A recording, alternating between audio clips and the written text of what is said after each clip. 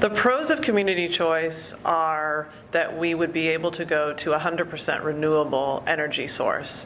And that is clearly articulated by the constituency that I hear from. So there are climate warriors and representatives from the Sierra Club and other people who live in our community and care passionately about the environment, who talk about the fact that we need to do more in our city to help stem the changes that are coming from climate change. And reducing our carbon footprint is the main way to do that.